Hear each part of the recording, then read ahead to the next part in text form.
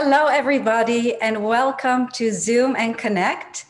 I'm Alexis Brink. I'm the president of Jinshin Institute, and I'm the newest and latest member of the Inclusion, Equity, and Social Action Committee for the USATAA. And I'm happy and honored to introduce to you the moderators for the Facebook page of Project TA101, Personal Tools for Social Transformation. Welcome, all of you. And I would first like to introduce Janice Dowson. She is a TSTA in psychotherapy in Canada and the coordinator of Project TA101. And we have Anisha Pandya. She's a PTSTA in psychotherapy in Mumbai, India. Welcome. It's so nice to see you. Nice to be here, Alexis and Anisha. I'm so glad we're going to have this time to talk today. I know, and Susan, she may still join us, but I know that the UK, they reset their schedules. So they fell back, right? And so I guess she's going to be on next hour, but we'll interview her another time. So we'll start with you. Janice, let me start with you. Mm-hmm. How did you first get interested in TA? Well, a long time ago in 1976, when I worked in adolescent treatment, I attended a TA 101 training with a man named Vince Gilpin in Ottawa. And he was one of the past presidents of ITAA. That 101 was a transformative, moving experience for me. So much so that I moved to the West Coast where there were so many trainers to get training right away. Because I noticed that the adolescents that I worked with then found TA tools really easy to grasp. And they understood the common language in transactional analysis, and they grasped the practical tools to make the changes that they wanted to make in their lives. Mm-hmm. And so you started to practice it fairly quickly, and did you see good results with them? Oh, amazing results. Teenagers grasp TA concepts very, very quickly. And I think that it speaks to the young person, the child in all of us, the language and the practical tools, the depth. All my clients actually of all ages really grasp the tools and start using them to make changes in their lives. That's great, because yesterday I was talking to my son who's in college, and he just turned 21, and this personal thing, but he's going through a little bit of a breakup, and he says, "Mom, I'm feeling so sad, and I know, that I have to move on." And as I explained to him, I said, the feeling parts, they come from the child, and then your adult can make the other decisions. So it is so practical. I mean, he never studied TA, but he totally gets it. It's like when you mention it to people, they understand already. So that's really, language is really easy to grasp, but the concepts are deep and really resonate with people's human experience. Yeah, absolutely. And Anisha, you are in India. What is the community like there? Do you have a big community? We have a huge community, and it's a very thriving community. We have many TSTAs, many PTSTAs, many CTAs, and also many people who are on their way of becoming CTAs. Big community. Very active.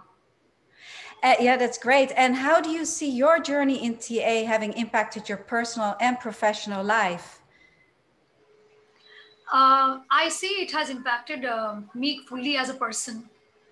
So I know that for me, it's been life pre-TA and life post-TA. In terms of who I have become as a person, and especially the core philosophies of TA. And the first one, people are okay. For me, that has been the most life-changing thing to really internalize. I see how I have changed as a mother. I see my relationship with my son is so much about not having power over him, but creating this whole space of an okayness for both of us, and to have a more shared power. And TA gave me the tools to be able to create that with my son, with my friends, and also as a therapist. I think my TA is the soul of the work that I do. Do you have a private practice? Yes, I do have a private practice. I just had another question, which is an interest of mine, but coming from India, do you feel that the okayness, is that in a way part of the culture there already, where you are? Because in the West, it's kind of, you know, like from a core, we are all okay, we're born okay. Is that, do you see that culturally? Do you see that people understand that?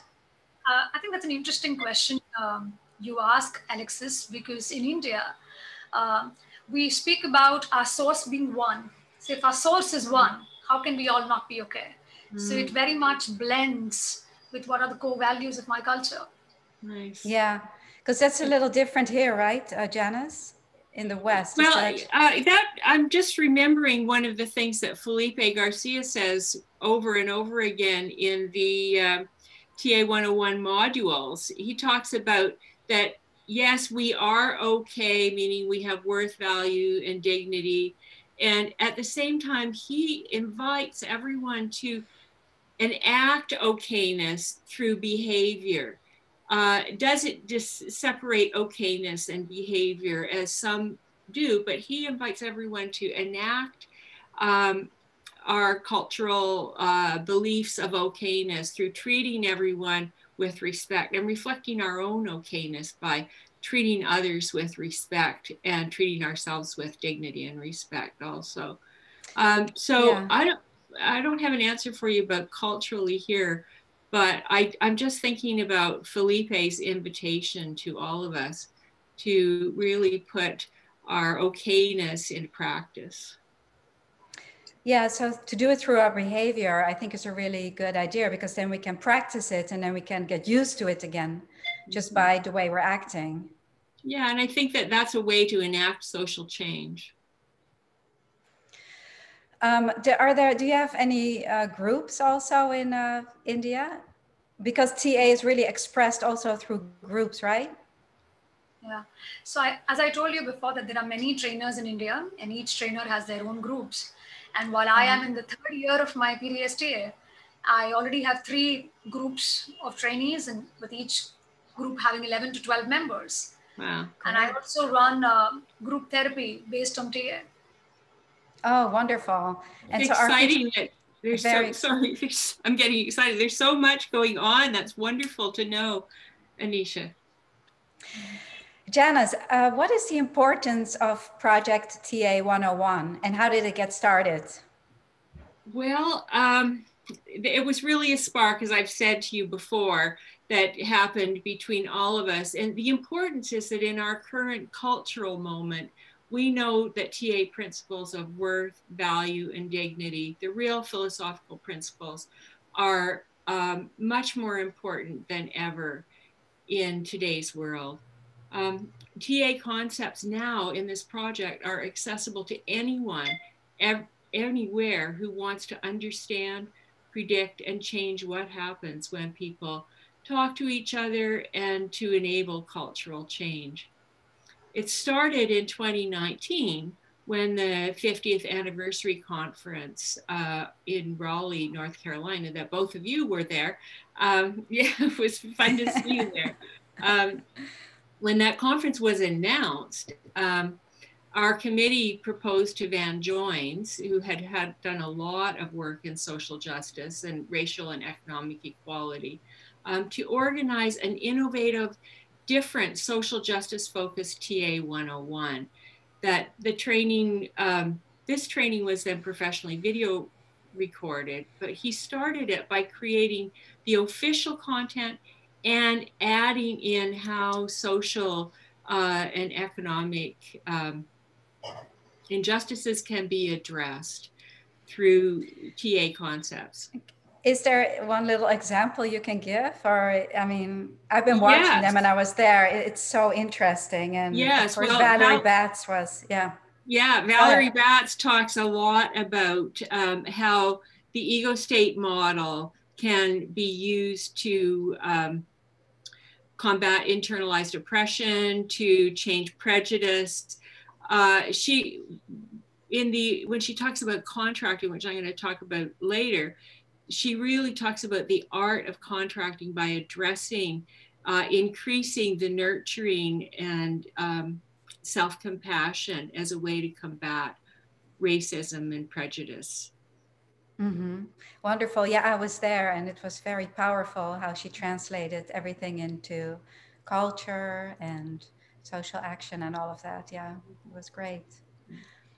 Anisha, I have a question for you. How do you see, we've covered a little bit already, but how do you see TA is important for the next generations? And can you give some examples? Because I know you work with some very young people, even your own son and friends. Can you tell me how you do So I that? think some of the concepts of TA are so powerful, and they can be used with any age group. Like I have used them with kids who are in the age range of 8 to 10. So I teach them the concept of drama triangle. But what we do is that I draw this one small triangle and one big triangle on the floor. And I make the kids stand there. I explain the concept to them in kids' language, in very simple language that they would understand. And then I ask them to think about a situation where they got into some kind of a conflict. Now, just a few days ago, I'll tell you what happened with my son. My son had a tiff with my husband. They both had an argument, and I could see them shouting. And then my son comes and says, "Mom, I need you to rescue us." So I said, "What's going on?" And he immediately drew the triangle on the floor. And he tells me, "Mom, I really wanted to sleep some more." And Dad woke me up. And I've told him many times, "Don't pat me and wake me up." But Daddy chose just not to listen to me. And like, I was feeling so upset because my sleep was disrupted, and I was feeling like a victim internally. So my internal triangle, I wasn't the victim. Wait, can you 1 second, since Sue is not going to be here, can you just briefly explain the drama triangle for people who don't know about it, and then go into your story? Just briefly, simply. Sure. So drama triangle has 3 roles. You know, as we all know, for any movie, any drama, we have 3 roles, right? There can be no theater, no movie without these 3 roles. The first one being persecutor or the aggressor, where in very simple terms we call the villain. Who's being the villain here? Yeah. Then is the victim. The villain will be villain only if he has a victim. No, he has to have somebody to abuse. And now between the hero, between the villain and the victim, there has to come a hero, the Masiha, who will just solve the problem, who will magically rescue the victim and teach the lesson to the persecutor. So that is the drama triangle with the 3 distinct roles. The rescuer, the victim, and the persecutor. That's right. And so now, can you put it, the story of your son, into this drama triangle? Yeah. Again? So it's interesting that we all have, we engage in 2 drama triangles. One is how we behave with others externally, and one is what goes on inside our mind. And maybe I can explain that giving my son's example. So my son said that internally he was feeling victimized by my husband. He said that I've told Daddy not to pat me while waking me up, but he always does that. So he was feeling very victimized. He felt that his boundaries were not respected. So he said internally, I was feeling like a victim. I was so upset, and I was feeling helpless that Daddy doesn't listen to me. And I said, "Okay, and what did you do?" He's like, "I shouted at him. I yelled at him." So I said, "Aha, so where did you see yourself in the outer triangle?" So he jumped on the persecutor end and he said, "Mom, I persecuted him." I said, "What did you say?" So I said, "You're a bad daddy. You should never wake me up. I want Mama to wake me up. You just don't know how to wake up a child." And I said, "What were you feeling that time?" Like, I was feeling so angry. I wanted to teach Daddy a lesson. I wanted to hurt him. I said, "I see." And I said, what happened then?" And then he turns and tells me, "It was a flop show, Mom." And I said, "What do you mean?" He said, then he drew another triangle and he said, "Daddy also jumped in as a persecutor." He said, "Don't you dare speak to me like that." And he raised my volume. He raised his volume double than my volume. I said, "Aha, now what happened to you?" He's like, "I felt scared. And I switched into being a victim and I started crying." I said, "And then what happened?" He's like, "I was hoping that you will come in as a rescuer." That's incredible. it was interesting when he was doing that, and I asked him, what were the different options for you? Because as you see that this has resulted in a messy space. What do you think Daddy is feeling? He said, yeah, Daddy is showing that he's angry, but maybe even he is hurt. And there is Susan. Hi, Susan. Susan Welcome. Joy, great. Hello, I'm so sorry. The clocks went back the day before yesterday, and I completely missed. I had 5 o'clock in my head. Anyway, here I am. Welcome. I'm so glad you're here. Great. So it's really wonderful to have you. And Anisha just gave a little example of the triangle, the drama triangle. So we're going to ask you about it. We're going to ask you a little bit more about it later. Okay. I just want to introduce Susan. Wait, where's my? Let me just say, while you're thinking about that, Alexis, let me just say, Anisha, that's a great example of Steve Cartman's work on the drama triangle, which was an Eric Byrne award-winning article that people can find. It's referenced in all sorts of places and easy to find. And if anybody's looking for it, just send us a message or put it on the Facebook page, the Project TA 101 Facebook page. Yeah, so we really can see how TA is so applicable for small children in a really simple way to understand. And in this way, it's really different from our traditional psychotherapy, Janice? Mm-hmm. Right? Yes, well, I think that Eric Byrne originally was created TA because he wanted to give people some practical tools rather than having that sort of unbalanced. He himself rebelled a little bit against his psychoanalytic training, where it was very unequal power, he felt. So it is quite different in that way. And there are these very practical tools, as well as practicing TA in depth in terms of dealing with script issues and relational approach. So there are many, many different approaches within the TA theory. Mm-hmm. And let me introduce Susan now. She is a PSTA also. Sorry, Lola, I don't have my disorganization. Okay. Okay, Susan Eccles is a PTSTA in psychotherapy and a person-centered counselor in the UK.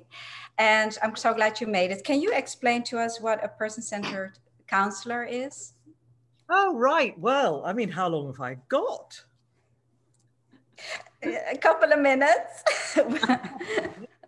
Well, a person-centered counselor, the training was developed by a psychologist, an American psychologist called Carl Rogers, and he believed that people were the expert on themselves, as indeed Eric Byrne did. And he developed a theory where basically he was saying that the relationship was the most important, if you like, thing between people, and that we were all relational seeking beings. So if you think of something like the drama triangle, people get on that because they're seeking a relationship. They may be seeking it in a way that's not in their best interests because the roles are inauthentic, but what they're really wanting is a relationship, a real relationship. So Carl Rogers believed that was the most important thing between human beings. And so the theory he developed was one of how do you create a relationship whereby the other person can enter into a relationship with you. So that was really, in a nutshell, I suppose, what he was wanting to develop. So that's actually my basic training. Okay, and so do you see the relationship, because TA is all about transactions between people, which I suppose is the relationship. So does it tie in together really well? Well, I think it does. I mean, I had a lot of difficulty when I first started training in TA because, of course, in those days, before the relational model was developed by Hargaden and Sills, it was very much cognitive because Byrne wanted to cure his patients. So he set about, well, I've got a whole hospital full of patients. They're not brain damaged. They're not ill. They're not under the influence of drugs. So why can't they be operational? So he developed, although first of all, he did develop, I think, the theory of intuition, which he never actually developed, but he went on to develop a cognitive theory and classical TA. And I found that quite difficult to integrate. But actually, it's quite possible. And the basis of, you're quite right, that transactions are, if you like, conversations between people. Because people are relational. So they're going to transact, aren't they? What TA is explains things in a cognitive way. I like that. So you use both systems in your practice? Well, people have asked me that. I suppose I must be an amalgamation of both systems. Yes. To answer your question, yes. And let me see what else I had for you. You are, yes, so you are a moderator now of the Facebook group TA 101, Project TA 101. Well, yes, kindly invited by Janice. Yeah, that's wonderful. How do you, and this is a question to all three of you, how do you feel people can, how can they get involved to create an active and lively community? How do you see that? I can give an example already of what I know is happening. So people are doing the modules at their own pace. They're watching the videos. They're talking about the questions in the learning guide. They're talking about the references and material in the learning guide. And they're posting their answers to the discussion questions.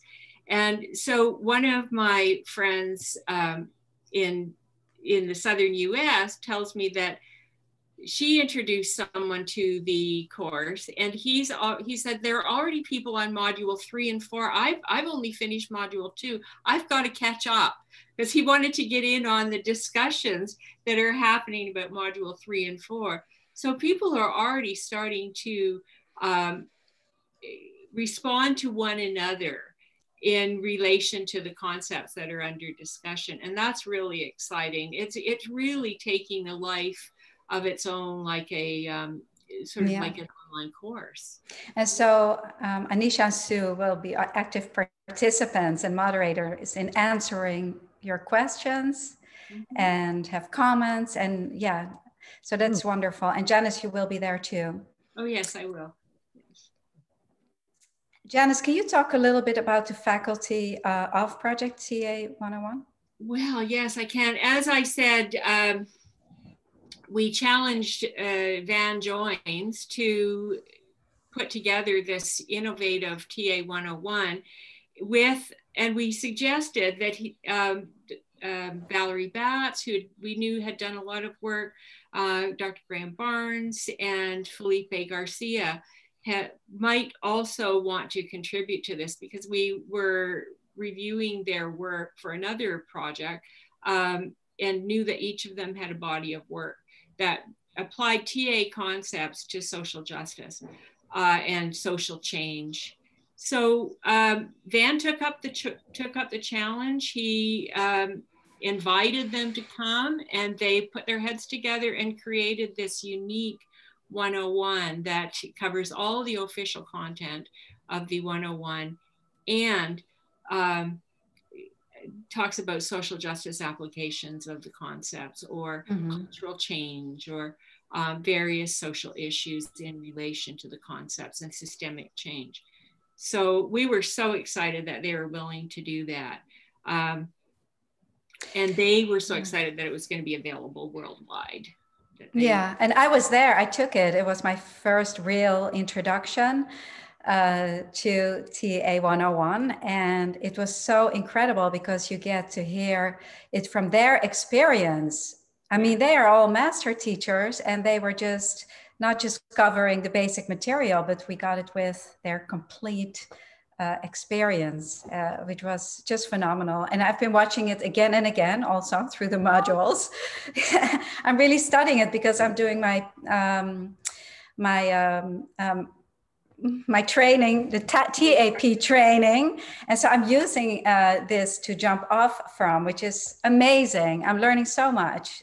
there's such valuable material right there. So each one of them has been practicing for over 45 years and teaching for over 40, and they've taught together a number of times in the past. So it's really exciting to see them kind of gel together as a wonderful faculty.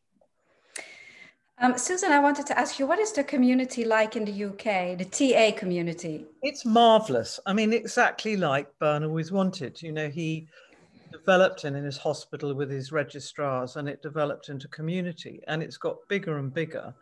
And of course, now with the internet and ways of moving around, I mean, it has gone on developing. I mean, I'm getting sort of fairly elderly now, I suppose, and I see all the young people like you know, mastering all this internet, and I think it's wonderful, and I think it's been wonderful for TA.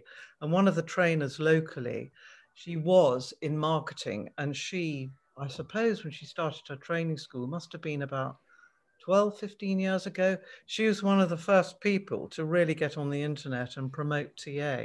So yes, it's very... Leilani, I guess you're talking Leilani. about.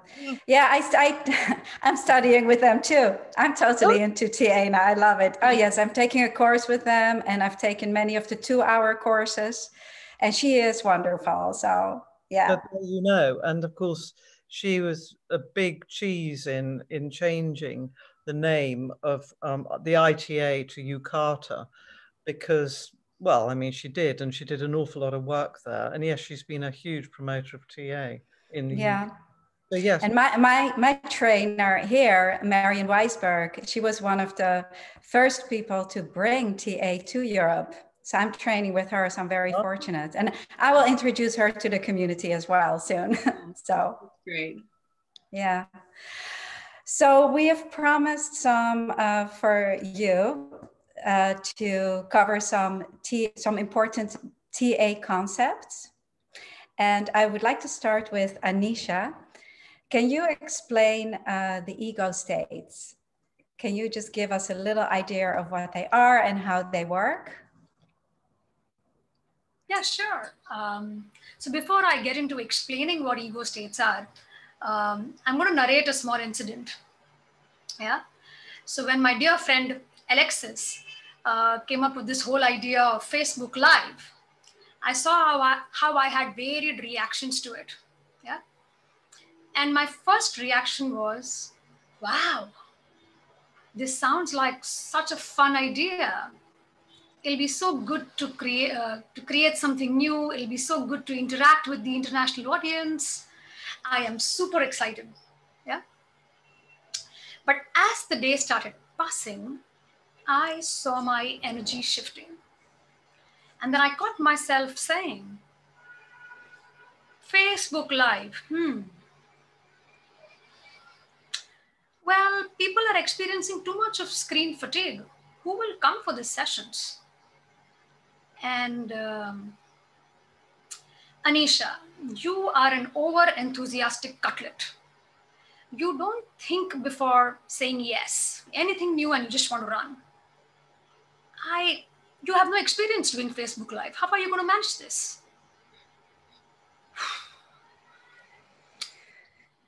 And after some time, I saw my energy shifting again. I heard a voice in my head which said, well, the fact of the matter is that Project TA 101 is completely online. And Facebook Live is one great option to create more aliveness in the community and to elicit interest of the participants. For sure, I have no experience of doing Facebook Live before. But if I don't try, how will I ever know whether it works for me or not? So let's just go ahead and see how it goes. So as you see, one situation, one person, and 3 different reactions. Now, this entire phenomenon of 3 different reactions can be beautifully explained by the concept of ego states. Ego states is one of the core concepts in TA, and what it basically refers to the structure of personality. Now, what do I mean by that? In very simple terms, let's say this is me, okay? Now, this one me is divided into 3 me's. What do I mean by that?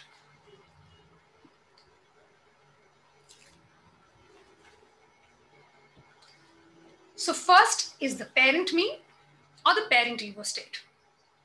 So this basically entails all thoughts, feelings, and behaviors that I have copied directly from my parents or any significant elders who played an important role in my upbringing.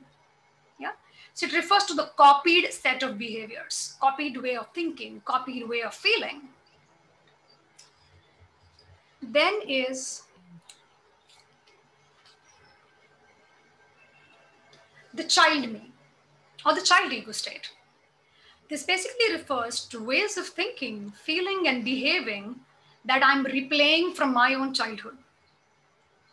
What I used to do as a child, my ways of being. Yeah. And the third is the adult.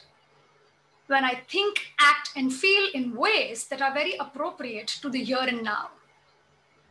So as you see, parent and child are archaic. They are from then and there. And they represent people, real people who existed. They're not abstract concepts. They're about real people from the then and there. Whereas adult is the here and now. So in the example that I gave you all about my reaction to Alexis, my first reaction being, wow, this sounds like fun, seemed to be coming from my child ego state, because I remember, and I've been told that I was a very enthusiastic kid and I really looked forward to new opportunities. And then this voice of wisdom which said that, Anisha, think before you leap. This voice of skepticism is very similar to that of my father. He really believed in that think before you leap, don't just jump in. And then when I shifted and I said, well, the fact of the matter is that this is an online project and there is no other way I can reach out to my audience apart from doing this live sessions.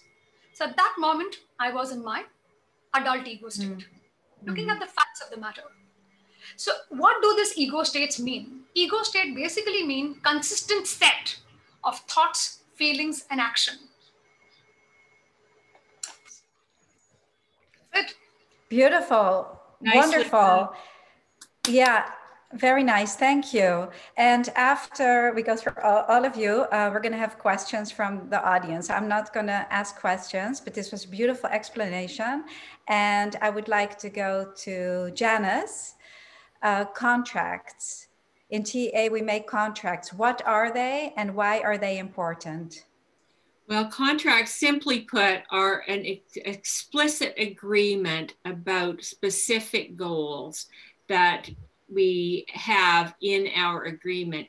And in any of the four fields of transactional analysis, whether it's psychotherapy, counseling, education, or organizations, the contract defines what the responsibilities and commitments of each person involved in the contract, or each party of the contract has. So what are responsibilities and what are commitments of each?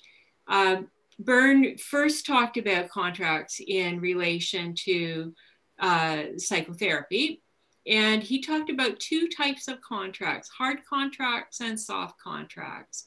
Now, hard contracts are very specific and they can be based in achieving autonomy. That is changing the life script, which you'll find out more about in the module 6 of the video.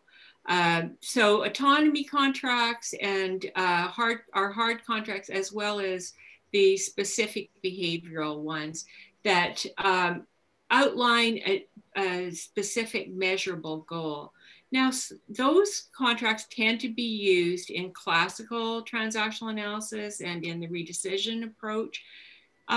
Soft contracts, Byrne talked a little bit about those, and they're more commonly used often in relational approaches to transactional analysis. There might be a contract to explore, to understand the process, whether it's the change process or the process of what's happening between the client and the therapist. Both are important in the change process, and I think that it's very important in the art of you doing contracting to figure out which is the most appropriate at the time. That really is the fine art of setting contracts. So why is contracting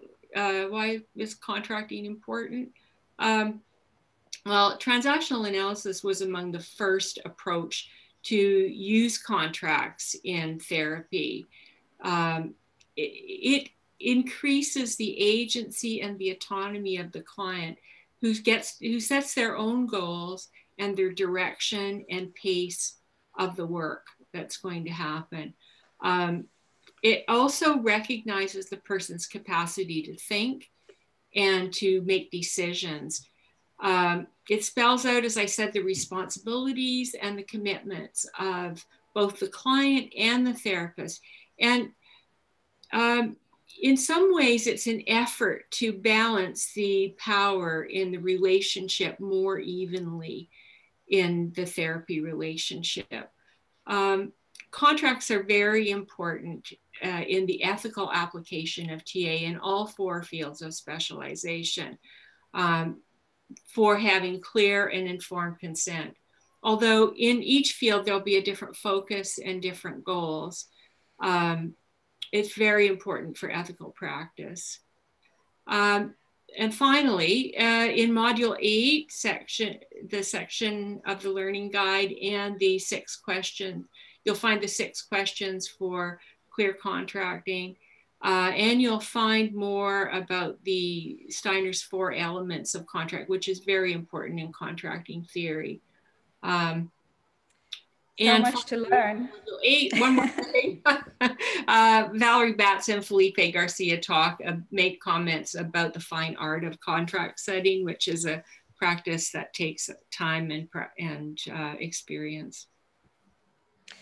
Yeah, wonderful. I mean, like I say, there is a lot to learn for somebody like me who's just starting on this journey.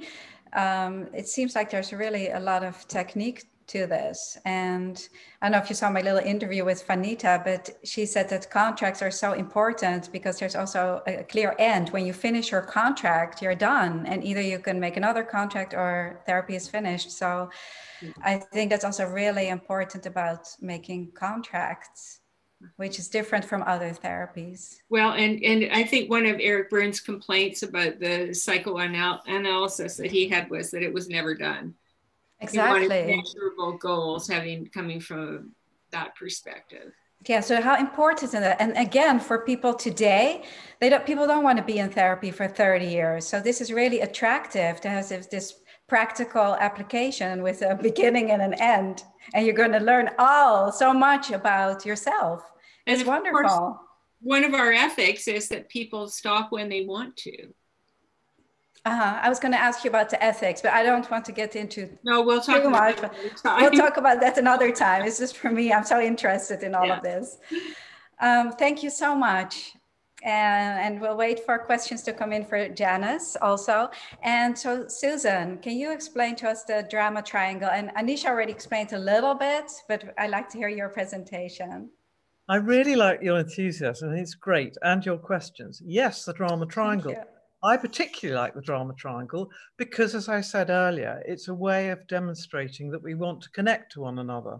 You know, we're relational, seeking creatures. And if we want to relate to someone about something, we might use the drama triangle if we're too frightened to be straight, authentic, or we may not know how to do it. So if we look at the diagram of the drama triangle, which I think you're all familiar, yeah? Can you move it up a little bit? Up a bit, yeah. Yeah, people are not all familiar. Just give it one moment to a little higher. A little higher, yeah. Yeah. Yeah. Okay, so you can explain it, yes. I can explain it. So There's look an at the R. diagram. You can see that there are 3 positions. The P for persecutor. Can you see it? No, a little higher. A bit higher. A little bit higher even. A little higher. Oh yeah, move back. You can. Yes, now we can see it. Now you can see it. Yes. I'll obliterate my face. All right. Just for a moment. Move it back. Move it back, please. And higher. There we go. Can you see it? Thank you. Yep. Tell me. Okay, I think people. Yeah. They've seen it. Now we want to see your face again. Okay. So you can see that. You've seen Yes. that. So as you can see, there are three positions on the triangle. The persecutor, the rescuer, and the victim. They're all roles. They're not authentic. So they're like actors in a drama. And the ability, like a drama, is that they can switch. You can see the arrows going round and round. Mm-hmm. So what happens is if you're in a persecutor role, you might switch to a rescuer, or if you're in a victim role, you might switch to a persecutor or a rescuer or back again. So to give you a little example, for example, a wife might say to her husband, I don't feel very well. A perfectly normal, okay statement. He might then say helpfully, well, have you phoned the doctor? Another reasonable statement. Then she might reply, oh, no, they're no good. They wouldn't want to help. There's no point in doing anything like that. So from that point of view, she's coming from the victim role on the triangle. So instead of him saying off the triangle, he might respond from, well, I can't see why you're saying that. I mean, why would you do that? Why wouldn't they help you? I mean, that's ridiculous. So he then goes on to the persecutor role, to her victim. Now she has a choice there. Can you see it? Yeah. She might decide, I want to get off this triangle. So she might say, oh, that's probably better that I actually do phone the doctor. You're right. So if you, in terms of transactions, she actually crosses the transaction if you've done transactions, or she might perpetuate her victim role and saying, well, you know that doctors are no good. I'm not going to phone them. So that is the element of it. Or she might switch. Can we see your face now? I think we've seen we like to see your pretty face. Or she might switch from her victim role to persecute him as saying, why are you so unkind to me? Don't speak to me like that. So the point of the drama triangle is you could go round and round and round. Or it feels authentic, right, to people when people get into a drama triangle. I guess when you study TA, it starts to feel less authentic, but the thing about it is that when you go round and round and round, at the end of the day, you're going to feel rotten, aren't you? Mm-hmm. So yeah, why do we do this? Why do we create drama triangles? Well, as I say, we want a relationship with somebody, but we may not know how to do it. So the best thing is to do that, because at least we connect with them. They're responding, aren't they? And we're responding, but it's not very nice. It's not very happy, and it's not very real, because actually the wife could actually say, I don't feel very well, but actually I'm scared to phone the doctor because I'm scared of what the doctor might say, which is what might go behind her saying, well, I'm not going to phone the doctor, they're useless. Mm-hmm. And as he might be frightened of being helpful, so instead of saying, well, I know you feel rotten, let me phone the doctor for you, or what can I do for you? He then goes into a persecutor role of attacking her because he's frightened, perhaps, to say, I want to help you. Do you think we get into the same drama triangles all the time as human beings? Well, that's an interesting question. I could ask you what you think about that one. Well, we have the experts here. Probably, yes, till you become aware of it, because it's some circle that you're used to. Yeah. Well, I could say something. I could comment about that. Jackie Schiff defined a game as an attempt to resolve an old unresolved symbiosis or an angry reaction to that old unresolved relationship. So from that perspective, there'd be some similarities to the over and over again quality of the games.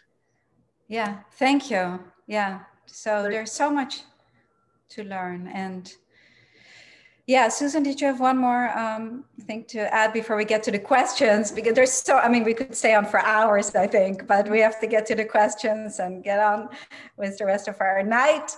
Anisha, right? Did you have one more thing to add, Sue, to this? I thought you were saying something before and I interrupted you. No, that's fine. No? Okay. Yeah. Lola, are there any questions? One just came in. Oh, well, we can continue chatting then if there's not too many questions. So I think, oh, Lola's just pulling the question. So telling everybody to go to the Facebook page, Project TA101, and also on YouTube. And we've posted the links above so people can just go and press on the links and then subscribe to the YouTube channel. Yes, please. Then you can subscribe and then you can watch all these wonderful, amazing modules over and over again. It's really such great study material. So, and then when you go to the Facebook group, you have this wonderful team here and they will be answering your questions and comments and share. So we really would like to have an active community, people talking, and it's really fun. We'll be putting our comments on the Facebook posts as well as, and our questions, and interacting with people to respond to any questions or discuss the topics with them. Great. So I have a question here. How do you stay out of the triangle when one does not participate in it? And others in the triangle wish to pull you back in it? Ah, that's an interesting question. Well, the trick is to get off it, and the really safe position, as Anisha was saying, when she was describing structural ego states, is to get into adult and to get thinking. As Burns said, everybody can think, and that is true, unless they're under the influence of drugs or alcohol, which is a drug, isn't it? So it's applying adult thinking to solve the problem. Mm-hmm. Wonderful. Do you, Janice or Anisha, have something to add, or? Go ahead, Anisha. Stephen Kaufman has given this lovely steps, because he spoke about the compassion triangle as well. And he speaks about the 6 steps if you want to get out of the drama triangle. And he says that when you catch yourself in the persecutor role, you apologize for your behavior. And when you see yourself in the rescuer role, you step back and you talk about your longing, your desire to contribute, and ask a straight question about how do you what is the help that the other person is needing. And third is when you find yourself in a victim position, then you show your openness, your vulnerability, and ask for support that you really want. And if somebody else, as the question is, if somebody else is kind of putting you into the triangle, depending on where they are. So for example, if they are coming in from the persecutor, so while you first show that you're hearing, but also then give them feedback and also apologize for what about you could have pushed them into behaving like that. So for example, the story that I gave you about the fight between my son and my husband. So when my son tells my husband that, Daddy, I don't like it when you pat me and wake me up. But I also know that I am behaving difficult early morning. You called me up 5 times, but I didn't get up. So it's also owning up what you're doing so that the person is having no other choice but to persecute. So giving that. Second is when you see somebody in the rescuer position, see how you acknowledge their efforts, give them appreciation. And if somebody's in the victim position, then you give them, Kaufman has said, give sympathy, but that doesn't resonate with me. So I believe in giving empathy and looking at how we can support them. Nice. So it's really all of that we learn through studying transactional analysis, because it sounds like you have to become really aware of the way where we can position ourselves, right? To all of you. And we've all been doing this for a while now. So thank you, Anisha. That's wonderful. I have one more question. It's coming. How did it feel to talk? Oh, that's to me. How it felt to talk to Vanita. English. Yeah, when I met her was last year, and I was visiting her, and she was 103. And she's a powerhouse. She's so powerful and so strong, and just wonderful, smart, and in attunement, wonderful. And actually, I hope to do something else with her. So I'm going to reach out to her and see if we can get something else going. Yeah, she's just wonderful. And I think we should have her on again, don't you think? Because I agree. you know, she has so much to offer. Her work on the rackets system, the rackets is just as a substitution factor is really, really innovative and important. So I hope you'll get to talk with her again. We'll do our best. And well, all of you, this was really wonderful. All of you are wonderful, and your contributions to the TA world. Thank you so much. And for everybody that will see this, please go to Project TA 101 on Facebook and have an interactive communication with all these wonderful moderators. And I thank all of you for being here and everybody that is watching. Thank you. Thank you, Alexis, and Lola for hosting this, and Sue and Anisha. It's been so great to be with you today. Yeah. Thank you, Janice. Thank you. Okay. Thank you, everyone. It was good fun. Okay. Yeah, it's been fun. All right. Bye. Bye-bye.